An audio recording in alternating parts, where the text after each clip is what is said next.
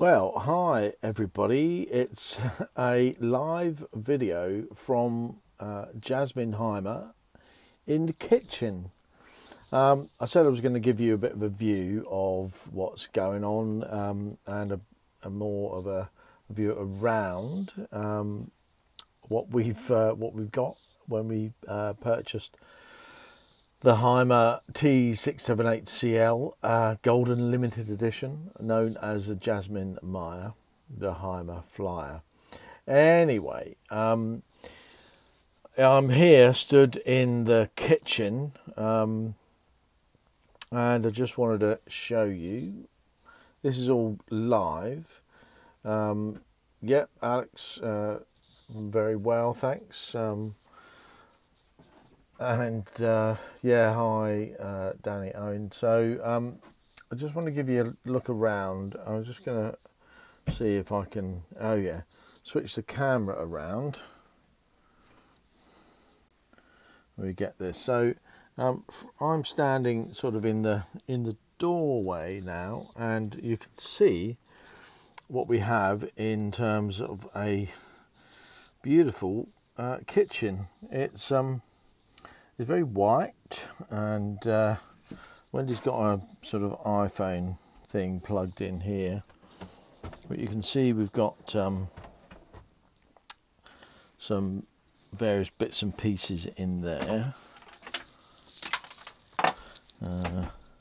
Keep sort of teas and coffees in the top drawer here. There's a power point there and a light switch, and you might notice, yep, that's the light switch for the overhead thing there. This is a window to the outside. There's a sort of Remus blind there for the fly screen blind. That's the privacy blind. But on to the cupboards really. So what we've got here, we've got the top cupboard, and you see this is all nicely rounded around here, and in the bottom cupboard there we keep a few sort of bottles and jars. Very nice. These are all lockable by this thing there, so they stay nicely closed if we're travelling. This one has a sort of nice sort of cutlery drawer. We've got a bit of a mismatch of cutlery and stuff in there at the moment, and there's some underneath there's some sort of shut-off valves, various bits and pieces if we're winterizing. You might notice that is a soft close. Every kitchen should have soft close, and in this one is sort of a half thing, because right at the back there, I don't think you'd be able to see in the back there. Let me get if I can grab a torch, might be able to show you what's in the back of this cupboard. There you go.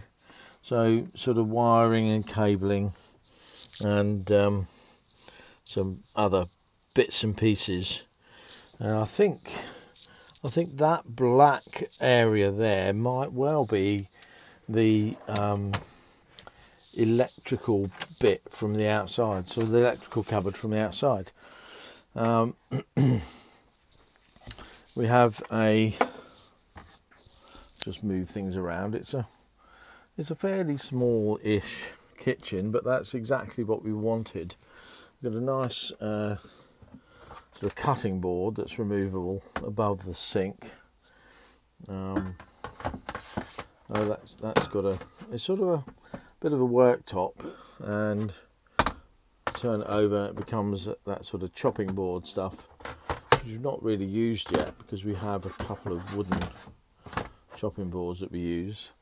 Nice sort of swivelable tap that runs. It actually runs really well. I was really surprised with the lack of power from the Caravan water supply. I'm really surprised that runs really nicely. So very, very happy with that. We've got a couple of up here. There's a couple of sort of power points. We've had those twisted because they were, when we first picked it up, they were on top of each other up that way, so that the plugs would go sort of up. Where are we? The plugs would go up that way, but then when you got that in, you couldn't fit another one above it or below it, because so we've had them swiveled round that way so that they can be used. You know, imagine I was trying to plug that in to there, it wouldn't sort of go because that would get in the way. But now I'll plug that into there. You'll see they're sort of round sideways. There's a sort of section up the top there with a mirror in. It's a bit weird, this. I don't know whether this is sort of really gimmicky, but this whole thing pulls down like so and has has a mirror in it there. Now so I can't really, that's me holding the iPad. Hello. And it just sort of goes back up. It does lock into position. Not quite sure what that's about, really. It's a little bit of a gimmicky thing, but it's okay. Cupboards above. We've got one big cupboard there above the main sort of cooking area, where I keep my secret stash of pot noodles. Up there is the drop down section for a coffee machine. Well, Alex, yes, I think it is. Alex Berefus asked, is that I think it is. They sort of sold it that way, and I bought this Tassimo in Costco, and it sort of fits sideways, so it has to go sideways in there. Well, there you go. Anyway, moving swiftly on to what else we have in the kitchen.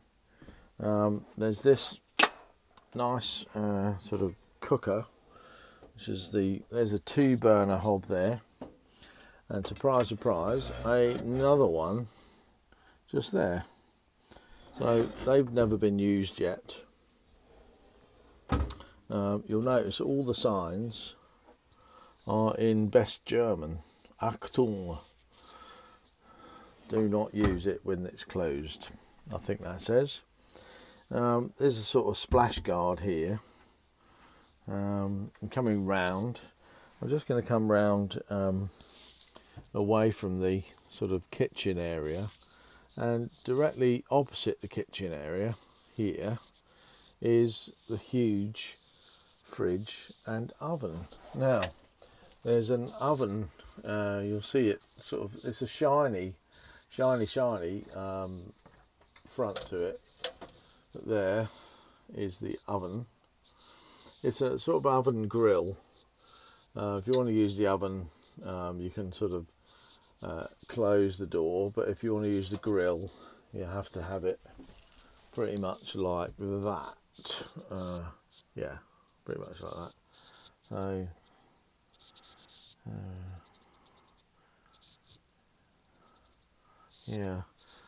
yeah, cables coming out the bottom of plugs does make them unusable. There's a mirror just right there, which gives a lot of light and a nice sort of dressing mirror, so it gives you a full sort of view of yourself. There's a good sized freezer. Look at that. 3 large ice cube trays, and 3 large ice cube trays, and some frozen meats and stuff that I bought from I bought them fresh from Costco and put them in freezer bags. This nice sort of press button, and then there's this huge fridge that we have sort of almost nothing in at the moment. We've got an apple, so We have an apple. Well, we've got 2 apples, a bottle of whiskey. I don't know why the whiskey's in the fridge. A watermelon, some fresh chicken, ketchup, a pasta salad, some beer, cheese, and some sort of pickles and milk. Oh, obligatory bottle of vodka in the fridge. The vodka should go. Oh, the butter in there as well. So you see, quite a big fridge. And it's, you know, above there, right up there, there's another cupboard. I have no idea what's in there. Oh yeah. Coffee for the coffee machine, a mixer, and so on. It's just bits and pieces. Oh, there's 2 sort of coat hooks up there as well, which is quite nice. There's a light. There's a light up there.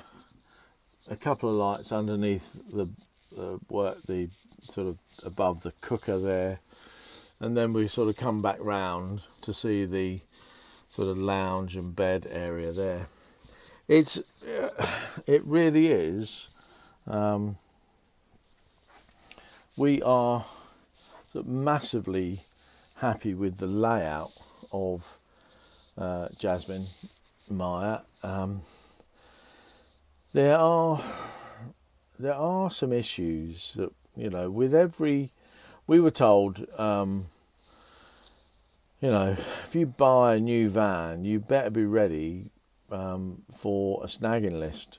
And yeah, we've got a snagging list. There's one.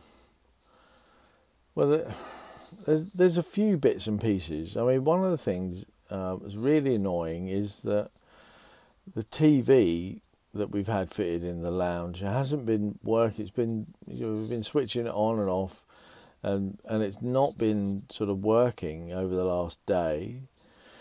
I've resorted to sort of switching all the power off and unplugging it and doing all sorts. Anyway, it's now started to work, so I don't know what. I thought it was the rain that we'd had over the last few days that was affecting it, and that really worried me. I stuck my head out the roof light earlier today to make sure that there wasn't any sort of damage to the roof and the cabling going in, and it doesn't seem to be, but you know, I'm just not sure. I certainly hope that's not the case, but they're going to, you know, I'm sending them a snagging list back.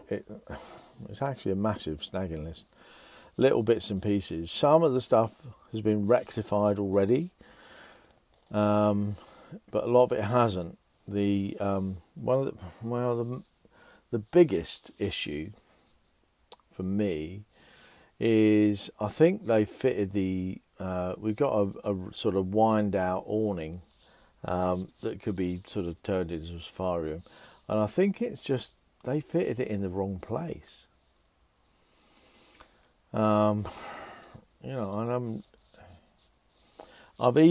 you know, they fitted it in the wrong place. I've gone as far as to take legal advice about that, because it's like, well, the awning is directly in line with the door opening, so it ought to be sort of over it, because when you've got the door sort of half open and it's raining with the awning out, the rain just drops off the canopy thing directly into the van. Crazy. Anyway, I've got a few discussions to have about that. My legal right, I've taken legal advice. My legal right is that alone would make the van not fit for purpose, and that we could legally completely reject it. I don't want to do that. We love Jasmine, we do. So I just want them to fix it up, so that it's right. That's all. There's a few other bits and pieces, like they didn't do the valeting correctly. You know, they hardly cleaned it at all before they delivered. All sorts, you know, bits and pieces, like the electrical issues with the TV. Stacey asking on the comments down there, how big is Jasmine Meyer? Well, she's pretty small. The Caravan total length was 7.28 meters. Jasmine Meyer total length is 7.49 meters, so not that much longer, considering, you know, if you consider the A-frame on the Caravan and the engine, it's not big.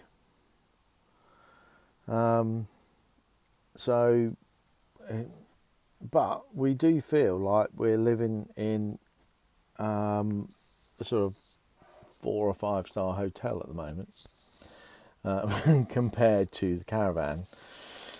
It is absolutely beautiful in here. I mean, the fit and finish on a Hymer motorhome is better than any other motorhome that I've looked at, and we've looked at loads, second hand and new, and it is a cut above the Bursner van quality. It really is.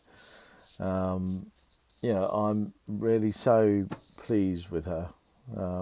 It really is very nice indeed to be here, and the super huge fridge is great when we can get to go shopping.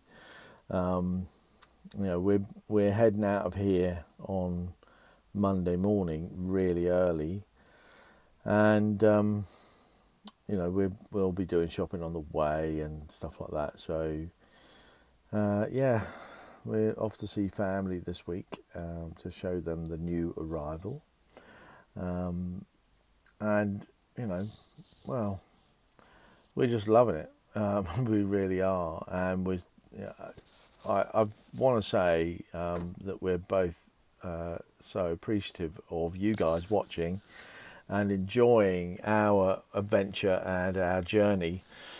That it just encourages us to make these videos every day.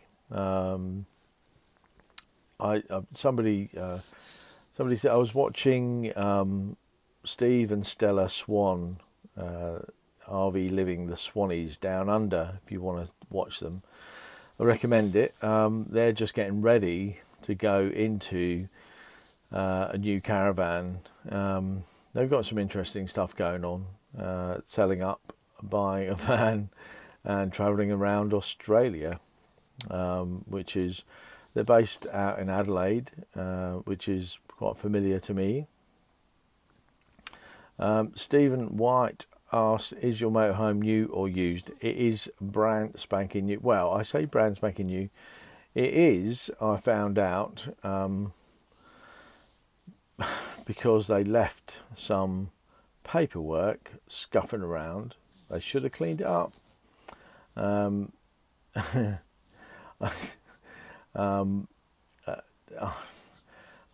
I've seen some paperwork that tells me it is NEC show stock. So I say it's brand spanking new. It's not brand spanking new, but it is brand new. It's never been owned by anyone else. I'm the first owner, or we are the first owners. So I'm just getting some comments coming up. I can't show you the bedroom. We're going to save that for the next video. Wendy's already gone to bed. You know, it's getting on a bit late. We've had a busy day. Sorry, I missed that last comment. Do you find motorhome spacious as living in a caravan? Yes, I do, Simon. I do. We do find it actually more spacious than living in the caravan. X display. Then did you get discount? Well, we did get discount, but not as much as I would have liked, having seen that paperwork after I'd agreed a price. But there you go. We'll see how we fare going back, with the possibility or the leverage, at least, of maybe sending her back.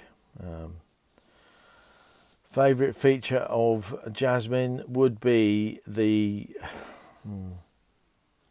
I don't know, it's a mixture of the lounge table, the cute kitchen, and the huge fridge. All these things are beautiful, beautiful, beautiful.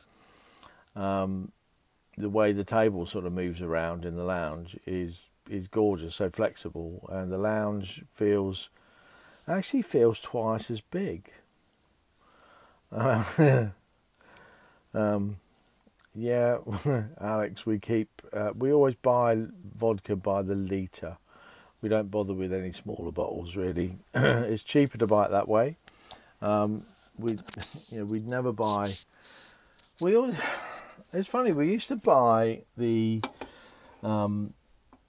really expensive stuff, and we do sometimes treat ourselves to a bottle of Grey Goose, which is really, really nice. But you know, I don't really drink neat vodka these days. Used to, but Grey Goose from the freezer is very nice to drink on its own. These days we drink the cheaper stuff mixed with tonic water. So that's where we are. That's a bit more about the inside of Jasmine. I'm going to call it a day because I'm getting a bit tired, and I need to get a drink and drink of water, not that vodka, and get off to bed. We've got a very busy day tomorrow. It's Sunday tomorrow. Thanks Danny Owen. Thanks for saying thanks, if that makes sense. We've got a busy day tomorrow. It's Sunday. We've got a lot of people going out. Thanks, Alex. Glad you liked the video, and we'll be back tomorrow. One little update for you guys that are watching, and for anybody else who catches up with this afterwards, is that we are finding our story videos that we were going to do every Sunday somewhat challenging and a little bit painful at times, so we may not continue with those. I'm sorry about that, but you know, at least you'll be keeping up with us happy travellers right now and into the future. At least you know a bit more about how we got started together, and maybe we'll do one or two more episodes to sort of talk about that. The Pippin is settled in as if she'd always lived here. I think basically she is so loyal to us and wants to be with us all the time. So she settles in. And since you've asked that, let me just show you what we've done for her. There you go.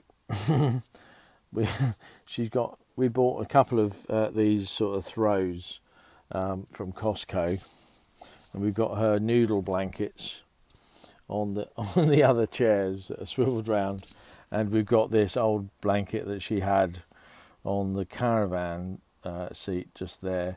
So she does. She gets up here, and she goes along that chair, and then along there, around the back of there, climbs across to the chair at the back, and then jumps across to the next one, and then comes across to here, and then makes her way back. She has a great time doing that. Anyway, I'm going to say good night to everybody. Get locked up and go to bed.